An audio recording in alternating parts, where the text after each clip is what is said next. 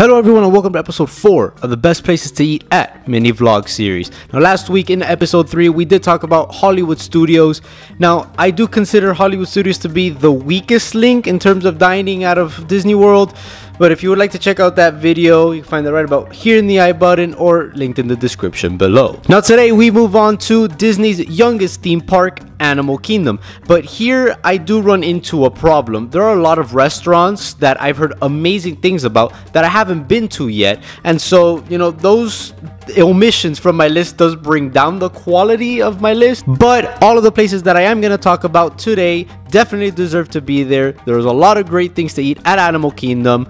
So let's start talking about that. So just like the previous episodes, we're going to talk about the best quick service restaurants and table service restaurants at Animal Kingdom. I'm also going to talk about good places to get snacks. I'm going to throw that into the quick service category. Now let's jump right into it. And the first quick service location that I would like to talk about is Satuli Canteen in Pandora. Now this place, since I first went there to now, it has been one of my favorite quick service locations on Walt Disney World property. The food quality is absolutely amazing. I love it. I always get the combination bowl. That's my go-to all the time.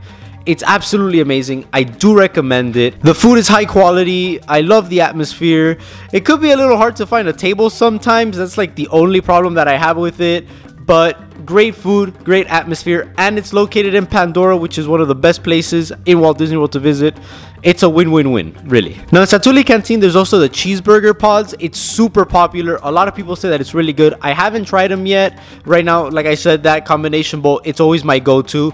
But maybe I give those cheeseburger pods a try eventually, you know, sooner rather than later. I would like to try them. Now, the next place that I would like to talk about is Flame Tree Barbecue for one reason and one reason only. They have these amazing French fries with pulled pork and barbecue sauce on top of them. It is absolutely amazing. It's one of the best things to get on all of Walt Disney World property. Like I said a couple videos ago, I am a huge fan of barbecue. So you get that pulled pork, put barbecue sauce on top of it. Then you could also get barbecue sauce on the side, so you put even more barbecue sauce on top of that on those French fries. It's absolutely amazing. Now I was just looking at the menu of Flame Tree Barbecue and I don't see the barbecue pulled pork fries on the menu, which does scare me because that is like one of the best things to get anywhere, and it's my go-to thing in Flame Tree Barbecue. I honestly don't think I've ever had anything else in Flame Tree Barbecue, so if they did get rid of it, it is a huge loss to the Disney dining community. Now the next place that I wanted to talk about, it's in here kind of for the same reason as Flame Tree Barbecue. It's 8 Spoons Cafe, and they have a baked macaroni and cheese with pulled pork and barbecue sauce on top of it. So it's basically the same thing you can get at Flame Tree Barbecue, just except for French fries. It's macaroni and cheese, and it's absolutely amazing. Now if I did have to pick one, I'm leaning more towards the French fries at Flame Tree Barbecue, but both are absolutely amazing. Right now, 8 Spoons Cafe is closed, but you can get the baked macaroni and cheese and pulled pork with the barbecue sauce at Flame Tree Barbecue.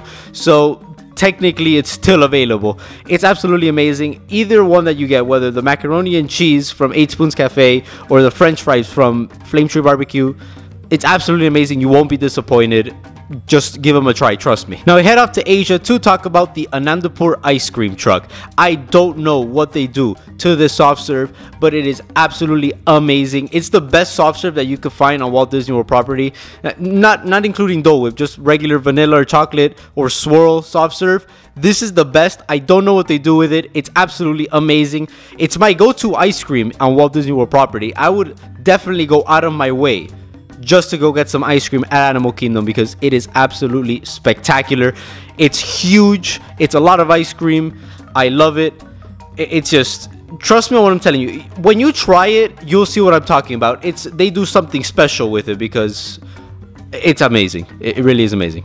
And the last quick service place that we're going to talk about, we're heading back to Pandora because we're going to be talking about Pongu Pongu. Now here you can find the Night Blossom, which is an absolutely amazing slush. Now me, I'm not a huge fan of, like, I love slushes, but I'm not a person that would like go out of my way to go find one. Like maybe I get one here and there, but I'm not the biggest fan.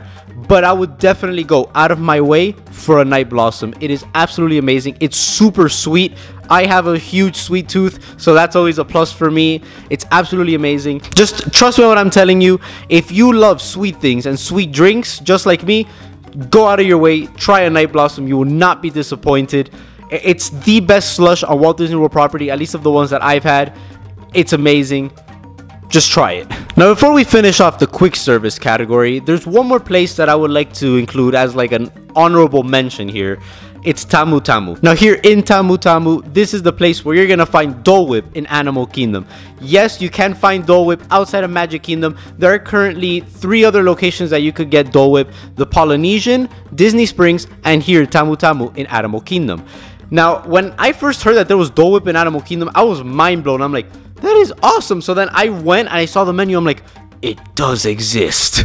So I've never had the Dole Whip from there, but it's pineapple Dole Whip. It's the classic treat. It's absolutely amazing. And wherever you get it, it's awesome. Now that does it for my quick service category. There are other restaurants that I want to try out in Animal Kingdom. There's one that I think would definitely crack my list. It's Yak and Yeti Local Foods Cafe. It's like the quick service location for Yak and Yeti.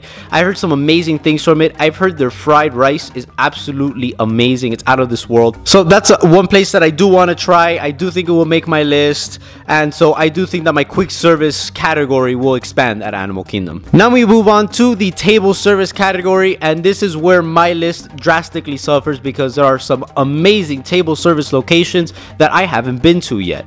But first, the only one that I have on my list is Rainforest Cafe. Now, this one's kind of like the oddball out of all the other table service restaurants that I've talked about so far and will talk about. It's not one that you would expect to hear on the best restaurants list, but when I went, the last time that I went, me and my family, we had a great experience. I mean, the food was great, the service was great, the atmosphere, it's a bit loud. I was sitting under a monkey, so I mean, that's a first for me. I mean, where else can you say that you just ate a steak right under a monkey? I mean, I guess that's a plus. But, you know, I was actually surprised by Rainforest Cafe. Their key lime pie, one of the best key lime pies I've had in my life. So it was actually a really great dining experience, and it's gone to a point where me and my family have considered going to Rainforest Cafe again over other Disney restaurants, which, I mean, that is a good thing. Now, there are 3 table service restaurants at Animal Kingdom that I have heard absolutely amazing things about, but I haven't been to them. First one that I want to talk about is Yak and Yeti. Now, I've heard some spectacular things about Yak and Yeti. A lot of people said it's one of their favorite restaurants on Walt Disney World property. I've heard great things. You know, Michael K, he says he talks wonders about that American Kobe burger. So I'm looking at that one as a potential when me and my family go in December. Another one that I'm looking as a potential are those ahi tuna nachos. I'm a huge fan of ahi tuna. They look amazing. They're huge, and I've heard great things about that one as well. So I do definitely think that when I go to Yak and Yeti, it's gonna make its way into my best places to eat at list. So that will just, my table service category will definitely be expanding after December, I'll tell you that. Another table service restaurant that I've heard absolutely amazing things about is Tiffins. Now, Tiffins is the signature dining location here at Animal Kingdom. Me and my family, we've been looking to go for some time now. We are going to go in December. We have the reservation made. I'm super excited about this one, and I do definitely see this one making its way into my best restaurants list. And the last restaurant that I would like to talk about is Tusker House. Now, currently Tusker House is closed. Me and my family, we did want to go in December, but it still is closed. A lot of people have said that they consider it to be the best character dining location on Walt Disney World property. Now, for me, I'm a little skeptical on that one because you have Garden Grill at Epcot, which is like one of the best restaurants ever, and I do consider it to be the best character dining location on property, and it's going to be super hard for a restaurant to ever beat Garden Grill. So I am skeptical about that. Sadly, me and my family, it is closed right now. We're not gonna be able to go in December. We still have a little bit of hope that maybe it opens, but it's like slowly fading away every day that we get closer to the vacation. I personally don't see it opening before our vacation, so even if we don't go in December, we'll definitely be giving it a try in our next vacation. I'm super excited about that one, and I do think that it will make it onto my list. So there you have the best places to eat at Animal Kingdom. Now, I do see my list expanding in the future when I try out more restaurants. I've heard amazing things about some of the restaurants here at Animal Kingdom. That's the only reason why I rank Hollywood Studios under Animal Kingdom is because of what I've heard of the restaurants that I haven't been to yet.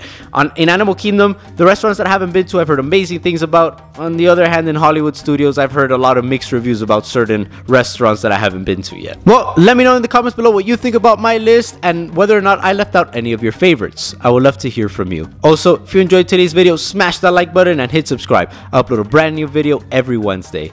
Thank you for being part of the Disney family, and see you real soon.